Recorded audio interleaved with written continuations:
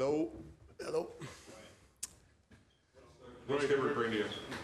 Well, let me just say that, we've obviously made a selection of Roy Hibbert with the 17th pick from Georgetown. Really just a very nice young man. He's going to make a fine NBA player.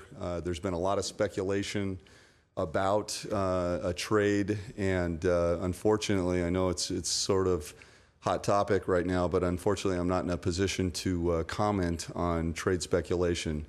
And be happy to answer some questions about the first round, talk about the flow of the draft thus far. But I probably need to cut this off.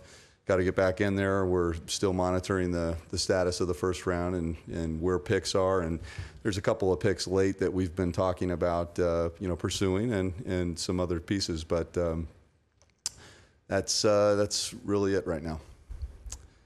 Any questions? Where would Hibbert rank of the players available at 17? Yeah. Was Hibbert your preferred choice? Well, we actually, had a pretty good feel of where, say, the top 15 or so players were going to go. There was, as I kept saying throughout the last week or so, there was about 13 players that we had that we thought, without question, would be off the board by 17. All 13 of those were off the board. The first center that we had rated in that area that we thought might have a chance to get to 17 was Robin Lopez. And I think what ultimately happened, Gallinari went 6 to New York. Ultimately, that pushed Brooke Lopez down to New Jersey. And when Brooke was available to New Jersey, they took perhaps the more higher rated or highly rated of the two brothers.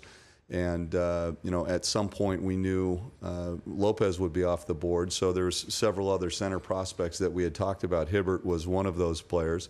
But you've got to look at McGee and Ajinka. And I think Ajinka just went, if I'm not mistaken, as I was walking here.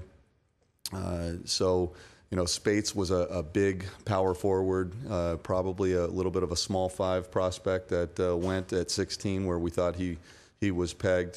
So I guess what I'm saying is the draft has pretty much unfolded the way that we felt it was. There's been a couple of surprises. Westbrook went a little bit higher, but in recent days we did feel like that was going to happen. But once again, he was one of those 13 names that was so-called off the board in our scenario. So if the draft went the way you wanted, was Hibbert the guy you wanted at 17? The way you expected, was Hibbert the guy you wanted at 17? Well, I'm not going to, get into, again, rating everybody as we've had them rated in the process. But Lopez was probably, the first center that we had rated. Okay, anybody else? And, be happy to come back. At the present time, we do not have a second-round pick with respect to, an official pick in the second round. And if there's anything else to announce tonight, we'll certainly, get you back here. But I really don't anticipate anything significant. Okay. Thank you very much. Again, the first round is still continuing, so I'm going to get back there, monitor it, and chase some of these picks that we've been talking about. Okay. Thank you very much.